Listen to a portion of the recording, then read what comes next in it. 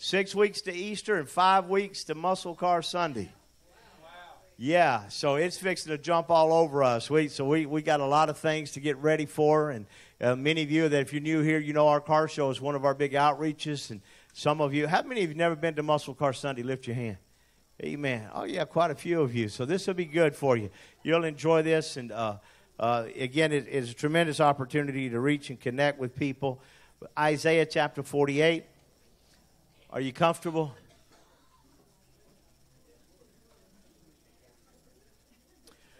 This week, all week long, starting on Sunday, Bishop McIntosh shared about process. And the thing in me, I could not get away from process. I wanted to go back to Obed Edom because I like him. Again, let's just mention Obed Edom. He was an Edomite. Obed Edom. Obed, he was a slave. His name literally meant slave. He was part of the enemies of God. He was from Gath. A lot of things against that man. And when you start looking at when the presence of God, in my mind, I see a man leaping and dancing. And, I mean, an old grouch and everything else. But when the presence of God got in his house, it changed everything. I see him changing diapers and washing dishes and just being excited about life. Sir, isn't that what happened to you? Okay, a little silence in the house. Sorry. But that's where we're heading. Can I get an amen? But talking about the purpose, the process, these are the things I want to talk about this morning, and the product. You are not a byproduct. Man, you're not something that's just left off to the side. A byproduct is something that is produced in the process in addition to the principal product. As a matter of fact, diesel is known as a byproduct, if I got that right. You know, it was gasoline, but then they pulled diesel off from it, and we found engines that could run it. And why is diesel more expensive than gas? I do not know. Because it is a byproduct of it. But then I've heard different reasons. But the issue is you're not that. The byproduct is a secondary and sometimes unexpected, unattended result. The process gives you the opportunity to proceed and go into progress. Listen, I love the show Forged in Fire. There's something about the show of taking a piece of metal of any type and beating it and putting it in the heat till the carbon comes out and it becomes hardened. And I'm reading the scripture and I said, Lord, this is what I feel. That we are right now, many of us are in the forge and you're fighting it. And you need to understand that God is not going to take you out of it until he produces in you the result he wants. Many of you thought when you got saved, you say, oh, I can just sit back and take it easy. That's not our God. He's not going to let you. He's going to keep pushing you and pushing. He's going to beg you. He's going to talk to you to come out of the boat and walk on the water. He's going to send you into the fire. Amen. Like Shadrach, Meshach, and Abednego, and like Daniel in the lion's den. He just doesn't let up on his people. And the neat thing about all that is we become the recipients of miracles and of tremendous faith adventures. God always uses his people for great things. Can I get an amen? So Isaiah said in chapter 48, verse 9, for my name's sake will I defer mine anger, and for my praise will I refrain for thee, that I cut thee not off. Behold, I have refined thee, but not with silver. I've chosen you in the furnace of affliction. Now, out of the Message, and we talked about that even this week, sometimes you read something in the King James, it seems a little heavy, a little meaty. So let's see what it says in the Message. It says, but out of the sheer goodness of my heart, because of who I am, I keep a tight rein on my anger, and I hold my temper. This is God talking. I don't wash my hands of you. Do you see what I've done? I've refined you, but not without fire. I've tested you like silver in the furnace of affliction. I pray that it's been the testimony of other people about you that you are not the same person you were before you got born again. And that as you've been saved and you've been walking with God for a while, that your anger, all the things that you were before has started diminishing. People get around you and say, well, HD ain't nothing like he was back in Bradshaw High School in Florence, Alabama. You know, he's different. And that's the way our life should be. Father, take your word, change us with it. Use the fire and all the things that we go through in life, the furnace, Lord, to make us more like you. We give you praise for that this morning. Lord, we thank you for change in Jesus' name. Everybody sit? Amen. Amen. Give me a big amen. Amen. Amen. You may be seated. Refine. He said, I refined you in the furnace of affliction. The word refine in the Webster means to free from unwanted impurities. They're free from moral imperfection. To improve by pruning. We're not going to talk much about pruning this morning, mainly about purifying. But the word refine in the Hebrew language means to fuse, to melt by heat, to burn away impurities. Honestly, if you could break away from so many things that have held you back, would you do it? Would you believe God for it? Would you allow God opportunity to take away the impatience that you have by putting you in Houston traffic? Would you allow God to start working on the loneliness that you feel by giving you direction in life and start moving you toward a certain place that you realize I don't have to have people around me in order to get rid of this. I'm not lonely no more. I'm just alone. Can you handle that? Can you start working through things in your life that the fear that used to grip you and hold you and paralyze you is now diminishing and letting go of you? All the insecurities that you once fought in life is starting to leave you. The comparison, every time you get around certain people, you start comparing yourself to other people and say, well, I'm not as pretty, I'm not as handsome, I'm not as tall, I'm not as short, I'm not this, and not that. And you start working through things like that in your mind. And as you do, you realize, God, will you take that from me? And then God starts putting you through the furnace. Everybody say, through the furnace. Amen. He starts pushing you through it. Why did he do that? To purify you. And how did he do it? Was through heat. To forge metal, it must go through the furnace to remove impurities. Psalm 37:23 says, the steps of a good man, well, they're ordered by the Lord, and he delights in his way. Though he fall, he shall not be utterly cast down, for the Lord upholds him with his hand. You know, when you're going through life, there are times that you feel like you fail. Can I tell you something about failure? Failure, my friend, is not a fact. It's an opinion. I said failure is not a fact. It's an opinion. As a matter of fact, it was failure that showed me what success was going to be like. So when I've gone through failure in life, I just found a new way not to do something. So I start moving another way. He said that the righteous falls 7 times, but each time he gets back up. A test requires failing or passing. If you are not failing or passing, you are being tested. Somewhere in life, you're going to go through the test. I would so dread test. Oh, put your pencil on the desk. I don't remember how you done it, but I remember. Your hands off to the side, your head forward, and then they would lay that thing face down, and then they'd say, go, and you flipped it up, and you looked at it, and if you had studied, there's a certain joy in life knowing that you know the test.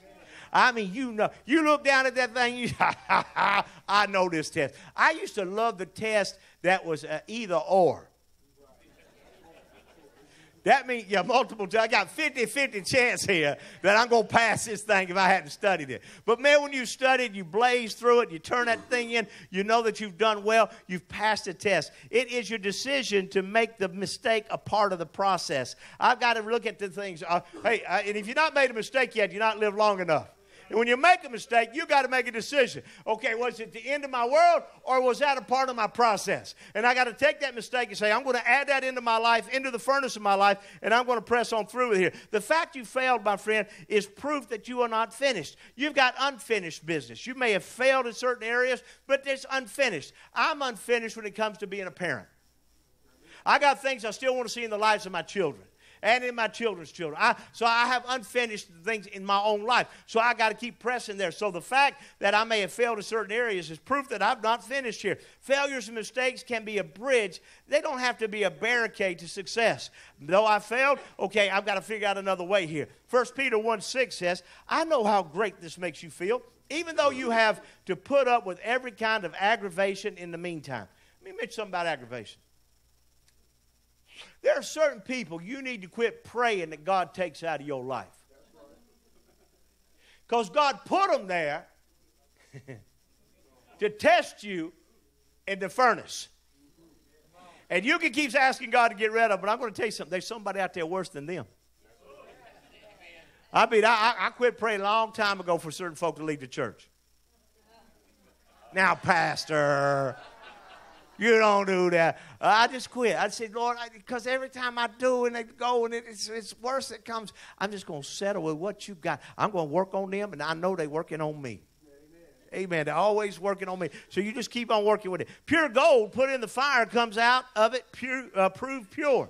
Genuine faith put through this suffering comes out proved genuine. When Jesus wraps this all up, it's your faith, not your gold, that God will have on display as evidence of his victory. The trial of your faith is the phrase he uses here. The testing of your faith. Luke chapter 8, verse 22, you would think after a little while with Jesus, the disciples would get it. But the scripture says, now it came to pass on a certain day that he went into a ship with his disciples. He said unto them, let's go over unto the other side of the lake. As they launched forth, but as they sailed, he fell asleep.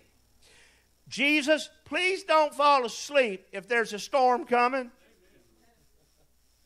And there came down a storm of wind on the lake. Understand this. A lot of storms on huge lakes come off the mountains. They come down. They pelt you. They're coming off the mountain. They're coming down to him. But as they sailed, he fell asleep. Here it came. And the scripture says, there a storm of wind on the lake, and they were filled with water and were in jeopardy. And they came to him and awoke him, saying, Master, Master, we're perishing. Then he arose, he rebuked the wind and the raging of the water, and they ceased, and there was a calm. And he said unto them, where is your faith? And they being afraid wondered, saying one to another, what manner of man is this? For he commands even the winds and the water, and they obey him. My mind just, I don't see a boat, I see a ship. I see something big enough to haul 14, 15, 16 guys. I see Jesus going down in the hull and laying down, putting his head on the pillow. I see him dreaming about heaven. I see the storm coming down and start beating that thing. And here's what I know. According to the book of Isaiah, they were in the furnace. I know it looked like they were in the boat. Your furnace might look like a boat. It might look like your home. It might look like your job. Amen. It doesn't always look like something fiery. It's just something where you're at that time. And here, Jesus is in the boat. He's sleeping. The disciples are fearful. And the issue of that whole moment, I believe this. When Jesus put his head down, he was praying for his disciples. God, help them in this time of furnace, because I know something is coming. And it was their faith that he wanted to. All through Scripture, it's your faith. Faith is the evidence of things not seen. It's something that I'm hoping for. I got to believe God for it. It rises up in you. Faith says there will be miracles. Faith says I will be prosperous. Faith says I will be blessed. Faith says I can do this thing. Faith says I will get through the storm. Water coming over in the boat. I mean, it's one thing when the boat's in the water. It's another thing when the water's in the boat. The boat starts to sink. They cry out, help us. Jesus gets up, rebukes the wind. Says to them, peace, and then he chews them. I don't see him chewing them out. But it wasn't nice. You ever look somebody going through it and said, here's one of my favorite statements. You need a bigger Jesus. You need a bigger Jesus. You need to get your big drawers on and get a bigger Jesus. I mean, you handling life as if somehow you don't know. And another thing, I'll get around people I've been preaching to for years, and they should have been hearing me preach about the things and the things that I've gone through in life and other people gone through in life, and a little bit of something comes along, and they fall apart. And I'm saying, dear God. It's almost like Jesus said to me, well, you prayed they'd leave. Well, they still here. Well, I don't mean to be mean. Not at all. But when Jesus said, where's your faith? That's what he's saying. You need to make me bigger in your life. You need to handle the furnace that you're going through. He said only 2 sentences. He told them what to do, and he asked them, where's your faith? The purpose of the storm was for them to locate their faith. When you're going through things in life, you say, well, I got faith. But when you go through things and you go through the furnace, that's when your faith is located. That's when you know that you got it. How do you say that? Shadrach, Meshach, and Abednego. 3 Hebrew boys that would not bow down to this giant idol of Nebuchadnezzar. They weren't going to do it. Everybody else bowed down. They took them. They put them in the furnace. You know the story. When they put them inside the furnace, there had to be a screaming out from others. Don't do it. There's nothing worse than the smell of burnt flesh. And they take them. The scripture says as they were putting them in the furnace, the very men that put them in burned. And there inside the furnace, they looked inside, Nebuchadnezzar did, and there was a 4th man walking around in the fire. Amen. In other words, they found their faith. It wasn't just standing out there, but their faith was found in the fire. When Daniel was in the den, his faith was found in the den, and it shut the mouths of the lions. When you're going through things in life, there are times, I'll be honest, you can just hit life on cruise control. Just hit that button. I love cruise control. My motorcycle has cruise control. I'm going to put cruise control on my lawnmower. I love me some cruise control. I just hit that button. I just sit back, Sam, just take it easy. And there's times in life, many of us, we run on cruise control. We hit that button, life goes on. It's 8 hours, it's home, it's work. It's 8 hours, it's home, it's work. We just go through cruise. And then all of a sudden, the storm comes up. Or something happens to one of our children or somebody that we love. And next thing, our faith is located in that furnace. And God begins to try us at that moment. The scripture tells us as iron sharpens iron, one person sharpens another. You'll find out when you deal with iron that it ain't two knives that hit together. And one's an anvil and one's a knife. Amen. In other words, what God's fixing to hit you with is a lot harder than what you are right now. And because of that, he's going to make you better than what you ever were before. It's the contrast that sharpens. Amen. God uses people. He brings people into your life, amen, as tools. I've chosen you in the furnace of affliction. Not out of the furnace. It was in the furnace. In other words, it was when you were in there that I said, I want that guy on my team. I want that girl. That girl right there knows how to handle a fire. She knows how to handle pressure. I want her right here on my team. The furnace literally means to dig through the ranges. In other words, while you had to dig your way through it, God was watching you. He's been observing you in the furnace. He knows he's fixing to pick you out of there. The affliction, my friend, misery that produces not just depression, but decision. Sometimes you go through something, it'll force you to decide. In other words, you're just moving through life on cruise control, and then boom, something hits. Now you've got to make a decision. Some of us, we hate making decisions. Where you want to eat? The worst thing a man ever said to a woman. Where you want to eat. I get so, a lot of times I just go somewhere. Because I know if I ask,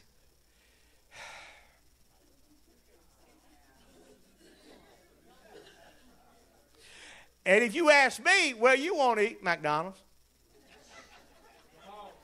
Well, I don't want to eat at McDonald's. Or they'll do this right here. Whatever's good with you. La, la, la. Well, we hate to make those decisions. But under the pressure, listen to me. You personally have to make your own decision. You got to decide under the pressure at that moment what you're going to do. He said, I chose you. I tried you, and then I selected you. Job went through testing. When I do funerals, oftentimes I will pull this scripture up because it hits me. Job's life was one of suffering. Of course, Satan had told God that he said, Job will bow.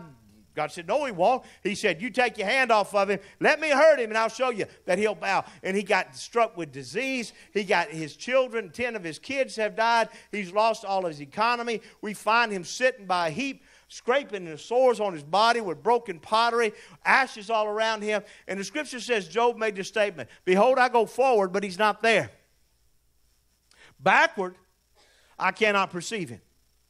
On the left hand, where he doth work, but I cannot behold him. He hides himself on the right hand, but I cannot see him. But he knows the way that I will take, and when he's tried me, I shall come forth as gold. When I've gone through. In other words, I found myself in this place of affliction. I found myself in this furnace. My body's aching. I'm hurting. My friends are idiots. My wife says that I should curse God and die. The only other thing she said nice to me was, my breath stinks. Thank you, Lord, for leaving her when you took my children. I'm in this place of furnace. I'm in this heat. I'm in this hard time of life right now. And I can tell you this, I can't find him.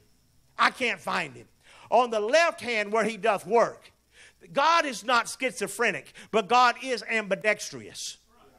He can use both hands. And only one place in the Bible does it mention his left hand. Every other place it's his right hand. The right hand of power. The right hand of blessing. The right hand of receiving. The right hand of fellowship. Right hand sitting at the right hand of the throne of God. But one scripture he brings out, Job says, God's got a left hand too. And he's working with the left hand, but he's hiding himself with the right hand. In other words, I can't see what he's doing, but he's doing. He's doing something. Even when you can't feel it, Even when you don't perceive it. When you are in the furnace and you think God has forgot you, the flood has hit you, your home's a wreck, everything's gone down, God said, listen, I got you. I'm upholding you with one hand and working with the other hand.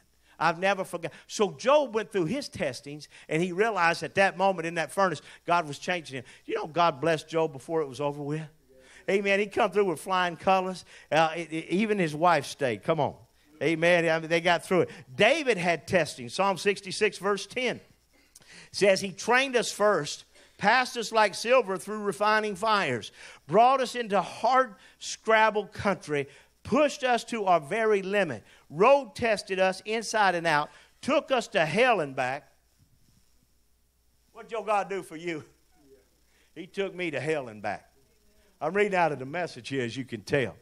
Amen. Brought us, road tested us inside out, took us to hell and back. Finally, he brought us to this well-watered place. I'm bringing my prizes and presents to your house. I'm doing what I said I would do. Amen. He trained us. He passed us through the refining fires. David, you look at David's life. A man who killed a giant, ends up running from Saul. Saul tries to pin him to the wall. He's in a cave with Saul. King Saul goes into the cave. The Bible says to relieve himself. He's hunting David to kill him. David's in the back of the cave, and he comes out of the cave. Walks up behind Saul while he's relieving himself and cuts off a hem of his garment and backs away. And when Saul turns around, he shows it to him and said, I could have killed you, sir, but I'm not going to touch the anointing of God. I'm not going to do it. All through David's life, we see refining, furnace and furnace. Every now and then, he put his life on. You know, sometimes cruise control can get you in trouble. And that's what happened with David's life. He just sat on cruise control, got him in a little trouble, but then he bounces back. He was refined. Let me start closing here. Process, you can't just take a piece of metal and cut it down on one side, down on the other side, and say, okay, that's a knife. Now, it doesn't work that way. When you make a blade, it has to go through the process.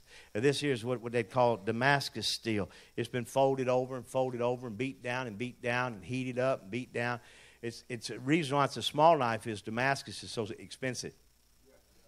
Amen. So it's better you should have a little. But the issue is very sharp and very hard. It's amazing the process that we go through in life. That God keeps folding you back over yourself, working through you again. Here's my thing.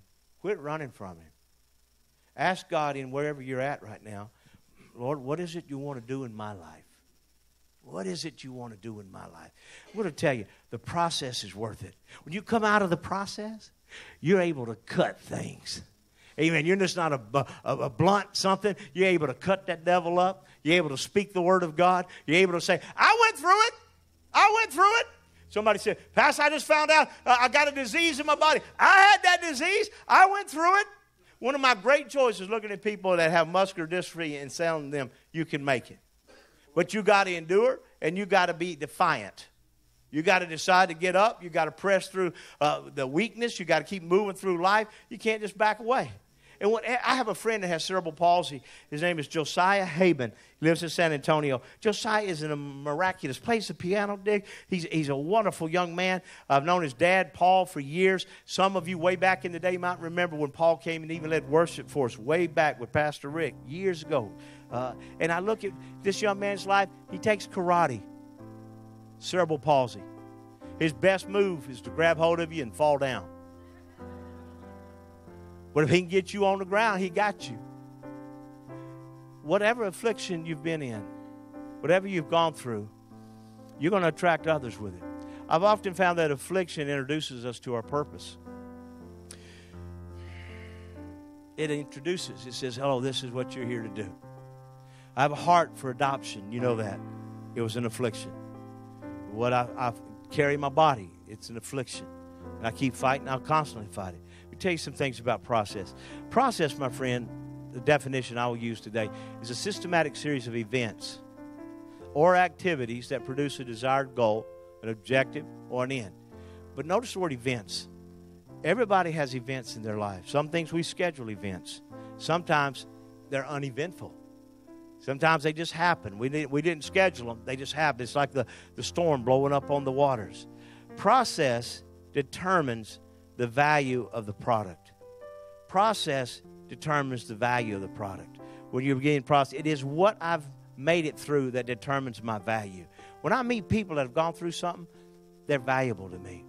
I have a few pastor friends that have gone through things in life. And of course, I can relate to pastors. So I connect with them. They've gone through it. They're valuable. Valuable. The ladies that Sister Diane's going to teach in the retreat, they're valuable. They've gone through things. Amen. And just like Bethany shared in her testimony, the difference it made in her life. Process defines who you are. Number 3, process discovers the location of your faith. You know, I found it in the furnace. I found that I was in the process on the lake. I found that I was in the process in the emergency room. Job found that he was in the process as he began to lose things in his life, but it was still a process. And if you hate the process, if you abort the process, you're going to start all over. God ain't going to, and He's always going to use people. He's always going to use people as tools to help you in a process. Amen. I'm always looking for friends. I'm always looking for folk that have gone through it. Encouragers. Somebody's going to help you stay the course. Life is a part of that. Process is part of the progress. There's joy in the journey. You think about when the destination is? My friend, the destination when they shut the lid on me. Until then, it's all about the journey. It's about enjoying the journey. You know, I look forward to the car show coming up, the Easter, and all the things that are moving through our year. I enjoyed yesterday, but it's all about the journey. It's pressing through it. Last couple of points, if you stand with me. Process is the passage the product must take to enjoy its purpose. In other words, I had the joy working for RC Cola. I can tell you the process of a good RC. I'm talking about if it's just lit, it's got to be put in a bottle. So you got to take the bottle and you got to run it through the cleaner because you don't know who all been drinking out of that bottle. You remember the day when they had returnable bottles? Some of you ain't got no idea. I actually am the guy that stood up one day and said, plastic ain't never going to make it. Texting will never go through. That texting's from the devil. We're not going to be now I text. You can't hardly find a returnable bottle unless you dig it up out of the dirt. We'd take them returnable bottles, we'd bring them in, they'd run it through the washer. They'd wash it, sterilize it. Then it would go down through a channel, and it'd be filled with that wonderful, delicious RC Cola. And it would be capped about 42 degrees when they capped it. So it'd have that nice condensation on the outside of it. It would go all the way through the process to come around. In our lives, in order for God to make a David, a Job, a Rahab, a Joshua, a Moses, a Sarah, they got to go through the process. You got to go through it. Process, again, is the passage the product must take to enjoy its purpose. Last point, your prosperity is in your purpose. So do not abort the process. We went through the fire. Psalm 66, we went through the fire and the water, but you brought us to a place of abundance. My blessing is connected to my process. I got to stay with it. Where I'm at today has been a process. Where you at today has been a process. And you understand it connected you. Forged. I don't mind the beating as long as I know it's God who's holding the hammer. Because I know He knows how to do it. He knows when to do it. He knows when to strike when I'm flexible. When they heat that metal up and it gets flexible and it gets hit, it moves a little. He doesn't strike me when I'm cold. That just hurt. That'd give a headache. He hits me when I'm flexible. Let's pray. Father, there are people in this house that seen themselves in the furnace today. Lord, remind them this is the process. Your intentions are not to hurt us, abuse us, or neglect us. But God, you want to make us in the image of your Son. And when I see what Jesus went through on this earth, in just 3 years, that quick process that brought him into the sonship to make him our Redeemer and Savior. I'm grateful. I'm just grateful. I'm appreciative. I'm thankful. God, whatever you throw at us over the next coming years, may we be able to be pliable, to be able to be used. God, that you prepare us for what you have prepared for us. In Jesus' name, amen. Say this with me. Say this with me. He's preparing me for what he has prepared for me. If you hang on to that and keep believing it, you'll realize that everything you're going through right now, he's preparing you for something he has for you. You say, well, Pastor, I'm 60, 70, 80 years old. Do you think God has a limit? Has a place where he says, all right, yeah, you're just too old to be used. Best evangelists I know are elderly people. You know why? Because they don't care what they say. Amen. Your opinion don't bother them no more. God bless you. Be seated. Our servant leaders are coming up.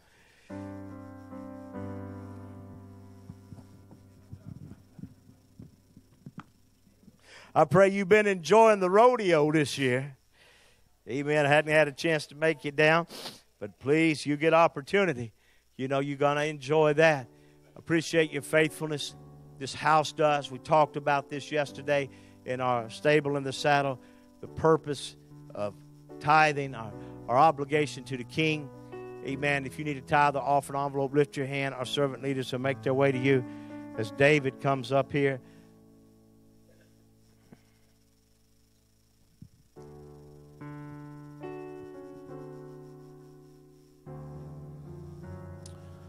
Amen. We have a swap seniors meet today, right after service. See,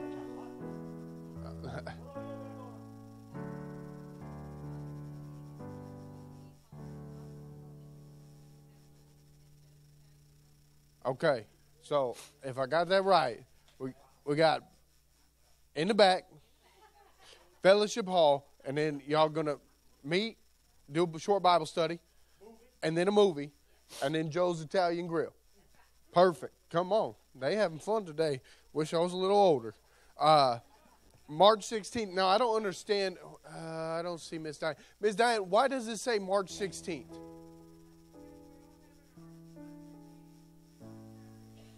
Okay. That's why I was so confused, because I was like, March 16th, April 6th, 5th, 6th, and 7th. I was like, okay. So, March 15th, 16th, there will be a meeting here at the church, and that's the monthly meeting, third Sunday every month.